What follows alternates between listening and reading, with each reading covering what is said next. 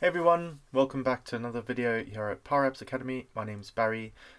Today we are going to be talking about the date function and how we can use a date picker, and from the date we select in the date picker we can populate a number of labels with, say, the whole week's date. So if we pick like Wednesday, some date, whatever we've select there, it will automatically work out what the date is on Monday, Tuesday, Wednesday, Thursday and Friday, and put those dates in a box. We'll also work out what the week number of that year is. Say it's like week 45 or whatever, and then we'll also create a string and go, this is all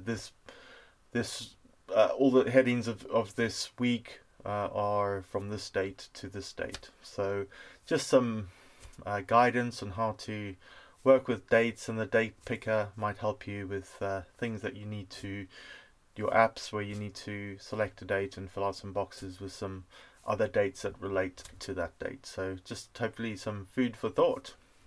Okay, so before we go into it, I just want to hop over to our partner over at Power Appify. Do hit them up to have a look at all their Power Apps business templates over there. Really reasonable prices, and you can use them to either teach yourself Power Apps, or you can install the templates, customize them for your business and start using them. So do hop over there and check them out. Okay, without further ado, we're going to hop over to our demonstration screen. Right. So this is our demo screen. I'm going to use an app template that I have over here. So this is a general screen with all the pre-configured headings in there. If you want a copy of this template, you can head over to Power Appify and download it, so you can start building your apps within a sort of well-branded formation or setup. But anyway, I've created a new screen called Date Functions. And what we are going to do is we're going to add in a date picker first of all. So we just hit on insert, we can type in date picker. We can put that over there, so that allows us to select a date. If I just hold an Alt, you can see it brings up the date, so I can select any date. We also want some text, some text labels. That's right, text labels, just so we can have the output of what we're trying to do printed somewhere on the screen. I'm just going to make a few copies of that. Control C, Control V, just to, oops, sorry, I also need to change the color because I've got a black background. You won't be able to see it, so let's make these orange. Make this one orange as well. And then we'll create some below that. I'm just going to Control C, Control V. Oops, it didn't work. Control C, Control V, there we go. Right, and then I'm going to make some ones below that, just make them a little bit smaller because they're going to have dates put in. So we'll make that, let's just change the color, make that blue. Cool, so we want, oh, let me just center that as well. Okay, so we want, I'm just going to Control C, Control 1, Control V to paste again. CV, 1, 2, 3, 4, 5, 6, 7 days in a week. Let's just spread these out quickly.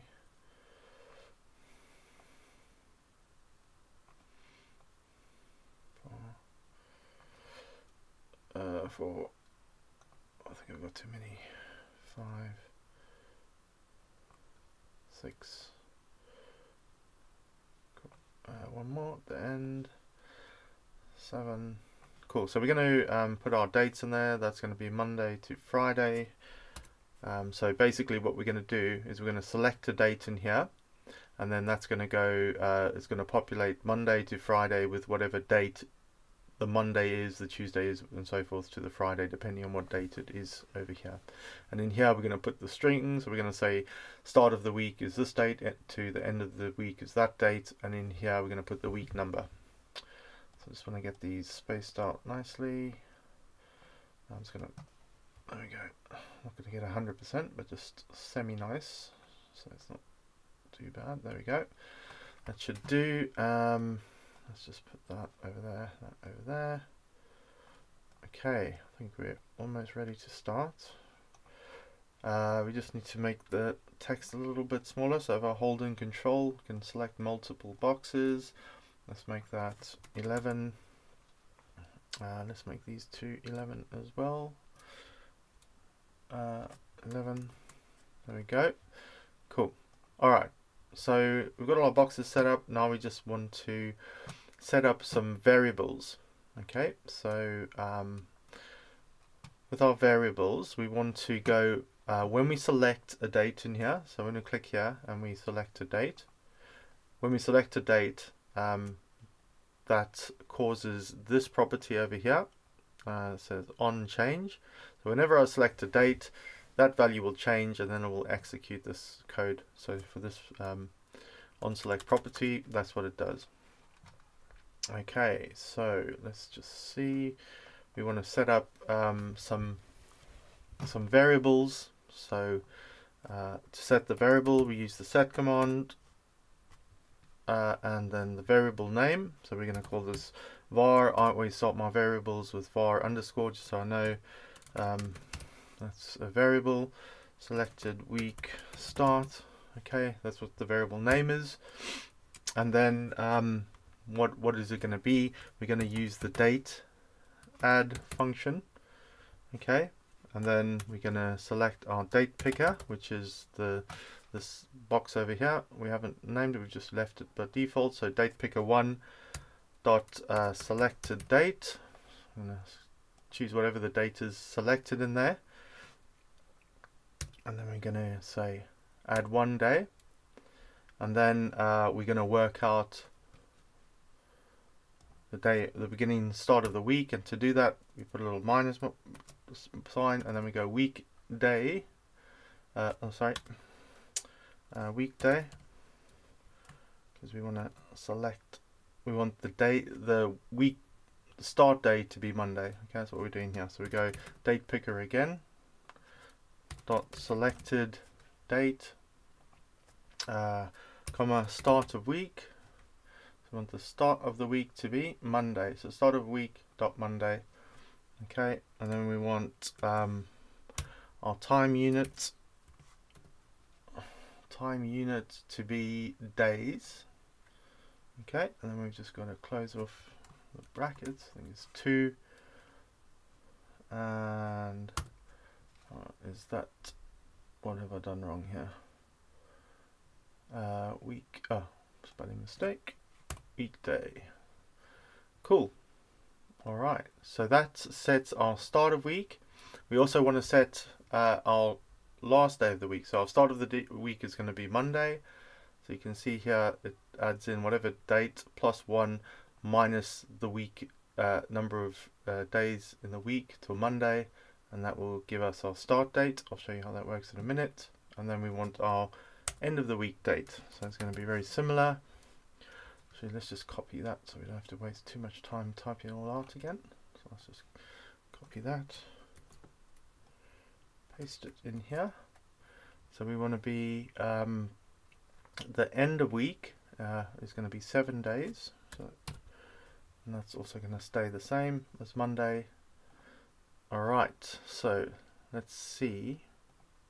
We need to change it first. We need to make a change in there for the variables to take their settings, but we also want to have a variable that just for display's sake, we want to set another variable, var selected week start to end. Okay, and then we want that the first part of that string to be var selected week start, which is our existing variable that we created up at the top, and then we want to add in a dash or hyphen there, and then we want also to show the var, the other variable that we created, selected week end, selected week, sorry, I didn't change that to end. Okay, selected weekend. Cool. So when I'm using variables, I don't need to put any quotes around them or anything like that, just the variable on its own. But because I do want to display a hyphen, I use the and sign and then the hyphen. Then I ended off with I think, what have I forgotten? Something, maybe a bracket. There we go. Alright, cool. So so I've got all my variables in here. In this text box, instead of the text, I just want to put the var selected week start to end in there. So let's just check if that works before we carry on. Okay, so I just push play on there. I go in here, I can select any date. There we go. So we've got the 21st. Just make sure that works. That's saying it's from the 18th to the 24th. Let's go. So you can see it starts on Monday and it goes to the 24th on Sunday. Okay, so that is our start and the end of week. And I can select any week and go back, go back to 2023. Let's say the 7th. You can see it starts on Monday, ends on the 10th, right? So Monday the 4th to the 10th of September, Monday the 4th to the 10th. Okay, so now we have that in play, and this was going to be the week number. So this is another nifty function that we can use in here. Let's just go back to the development mode on here, click in there. Instead of text over there, we want say week, and then we want to add in week number, and then depending on what we select in our date picker, dot selected date. And this is really easy to do. Close that off. There we go. So that's, all these, there's loads of these date functions built in. So I'm just giving you a flavor. They go a lot deeper, and hopefully this will just gives you some food for thought and how you can use it. Obviously there's a lot more documentation on it that you can look up. Okay, so we want to map out Monday to Friday. So let's start off here by clicking on this. Right, so we want this to be Monday.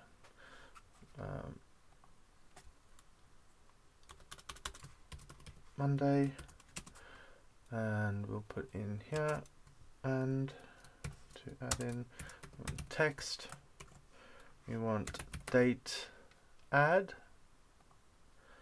we want date picker. It's very similar to the variables that we created. Date picker dot selected date, comma, because this is Monday, we want to add 1, and then we do exactly like we did in the variable that we created earlier on. Go weekday. Okay, open date picker dot selected date. Okay, comma, start of week, Monday, yes, dot time unit in days,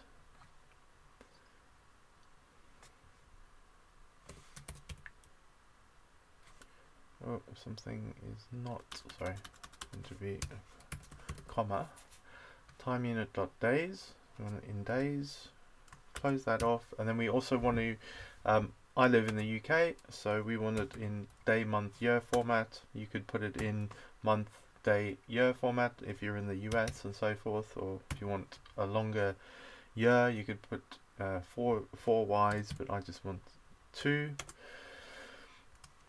Okay, and that allows me to format. There we go, we have Monday. Now, how do we get Tuesday, Wednesday, Thursday? Very simple. Let's just copy this. Control C. And we go into here, go back into the text box over here, Control V, change this to Tuesday, and then we just add this change this from 1 to 2. Okay, there we go, Tuesday the 5th. And so forth, all the way till Friday. So this is going to be 3. This one is going to be 4.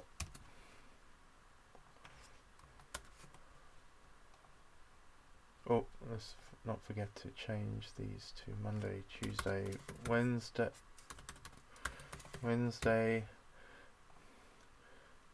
Thursday, Friday,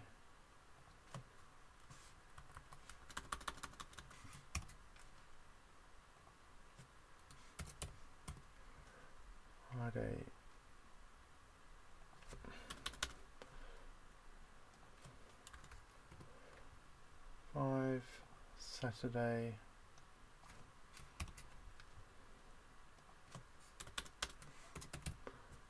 Saturday 6.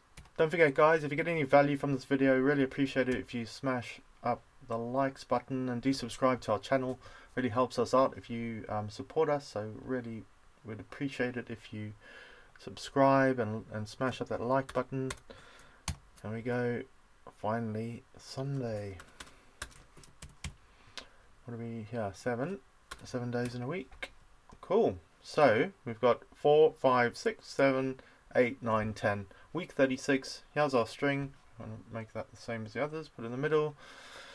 Right, cool. And then let's just play that through, make sure it works like we expect. So if we go down to say June, the 8th, we could pick, Friday the 9th, and that's going to be from the 5th to the 11th.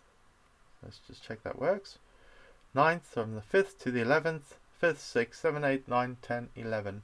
That's the 23rd week of the year.